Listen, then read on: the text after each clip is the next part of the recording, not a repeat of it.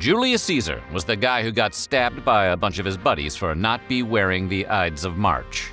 We know him as a general and possibly the most famous ruler of ancient Rome. Shakespeare even wrote a play about him in his life. But the one thing you're not likely to glean from the classic play is just how much this dude loved getting it on. Today, we're telling you all about the famous ruler who didn't discriminate when it came to the bedroom, as we discuss the love life of Julius Caesar. But before we get started, be sure to subscribe to the Weird History channel. Then let us know in the comments below what other intimate details you want to know about famous royalty. For now, let us cry havoc and let slip the dogs of history!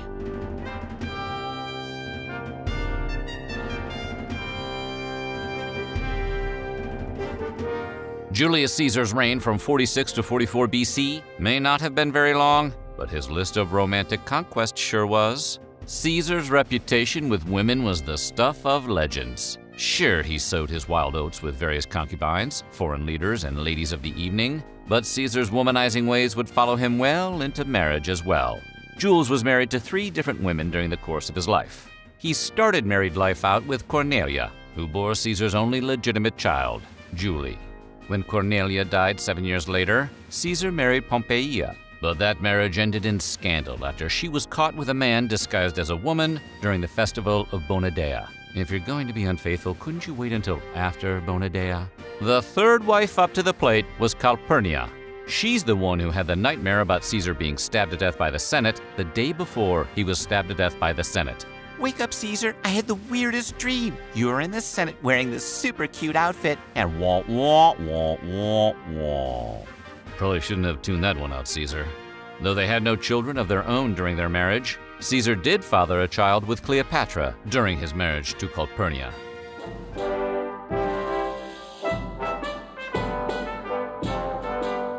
Historical literature is chock full of fantastical and sensual love stories. Romeo and Juliet, Lancelot and Guinevere, Hobbes and Shaw. But the affair Julius Caesar had with Cleopatra is truly the stuff of legends. At the time of the courtship, Rome was in a feud with Egypt. So, according to legend, Cleopatra had herself rolled up into a carpet and mailed directly to Caesar. Even back then, people would do anything not to fly. The two entered into a relationship not long after, which really cheesed off Ptolemy XIII, then ruler of Egypt. The feud deepened, threatening both Caesar and Cleopatra's lives. But assassination plots couldn't stand in the way of true love, or lust, because Cleopatra became pregnant with Caesar's child along the way. The pair remained together until Caesar's death. Cleo even hired actors dressed as Castor and Pollux to light his funeral pyre as a way to convince people of Caesar's divinity, like the equivalent of hiring Paul McCartney to play piano at your funeral.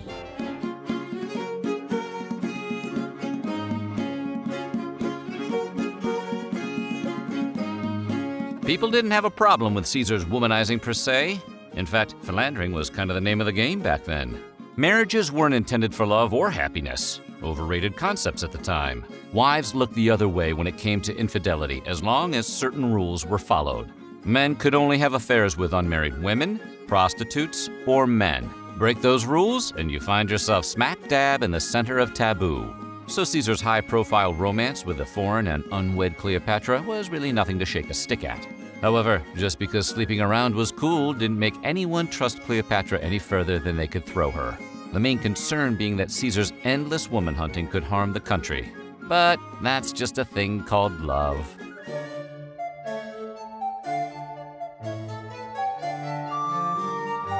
Caesar was a political figure and military general, so he was no stranger to projecting an image of a hardened leader. But it also seems that, if rumors are true, Caesar may have been a bit of a dandy. It's good to be king. Caesar had been known to dress in outfits not considered masculine at the time. Boy, what does that look like back then? Have you seen Caesar? His toga is wrapped to totally look like a stola. A stola! How scandalous. And his vanity wasn't limited to clothes. Cicero noted what a wonder it was that someone with such perfectly coiffed hair could have ever overthrown the Roman state. His political opponents mocked Caesar for his appearance, but Caesar didn't respond in the way you might expect from the guy who had no qualms about crucifying enemies, quelling rebellions, and starting and finishing a civil war. Politically savvy, Caesar simply responded that there had been many powerful queens throughout history, to which the crowd erupted into a roar of hootin' and hollerin'. Caesar never bent to the expectations of the time, a feat made easier when you can put people to death. Politics in Rome was not a game for the faint of heart, and as soon as he entered that realm, rumors began to spread that the actions of Caesar may be under the control of his little Caesar. The most well-known accusation referred to Caesar's supposed relationship with King Nicomedes of Bithynia. Early in his career, a 20-year-old Caesar was in Bithynia to fetch a fleet for his military mentor, Minucius Teramos, who was in Asia. But, as the gossip goes, Caesar supposedly fell under the spell of King Nicomedes, sharing his bed as his plaything and even serving at the king's social functions as a cupbearer. The stories of a lecherous old king of a foreign land deflowering a naive Caesar and making him a servant was gossip that had great appeal in Roman circles. That is a juicy bit. Of course, if you believe the inimitable historian Plutarch and most modern historians, Caesar's time with Nicomedes was brief and unremarkable. Caesar's rumored relationship with King Nicomedes was the subject of ridicule, but not for all the reasons you may think. In Rome, no one thought twice about two dudes getting it on. But the belief that Caesar was seduced and subservient to an unattractive old foreigner who was a king not only played on well-worn stereotypes of the time, but it was a story that was absolute poison if you wanted to rise to power in the Roman Republic. It made Caesar the target in every stand-up routine of the time. The Roman writer Suetonius, who was kind of like the tabloids of the time, claimed that the Gauls were singing a song that contained the lyrics, "Caesar may have conquered the Gauls, but Nicomedes conquered Caesar." Oh yeah, that's a pretty catchy tune. That unsubstantiated rumor followed Caesar throughout his career and was seized upon repeatedly by his political opponents. But hey, that story sold papers, didn't it, Suetonius?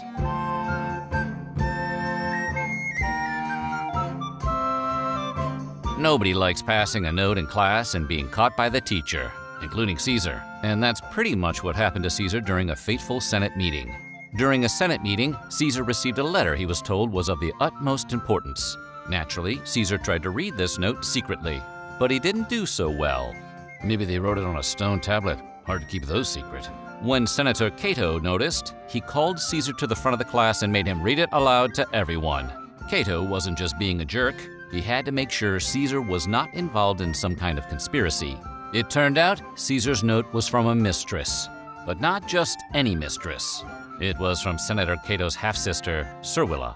Forced to read the note aloud, all of the Senate in attendance got to hear all about Caesar's relationship with Cato's half-sister.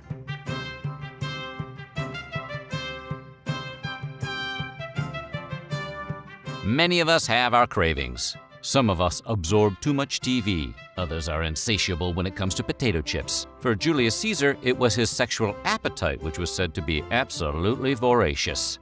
Caesar was rumored to not be the least bit picky about who he chose as his partners. This is why there are so many documented rumors not only involving him and King Nicomedes, but numerous other women he was said to be involved with. And those rumors could be summed up by a statement made by the ancient Roman politician Curio, who said that Caesar was every woman's man and every man's woman. Double ouch, Curio. Cold.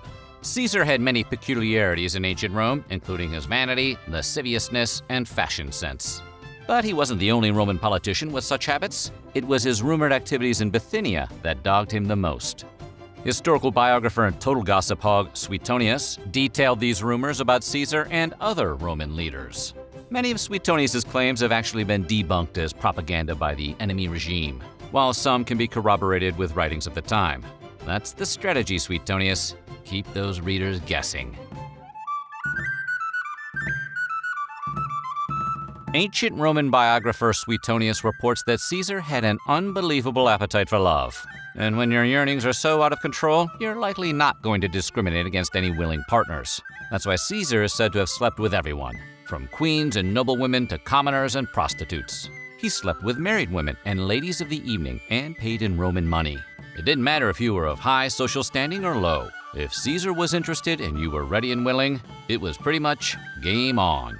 Caesar would also spend massive amounts of money on his sexual conquests. It's even rumored that he once bought Servilia a pearl costing 6 million sesterces, or coins, which cost more than the value of a seaside getaway in Naples with a good Airbnb score.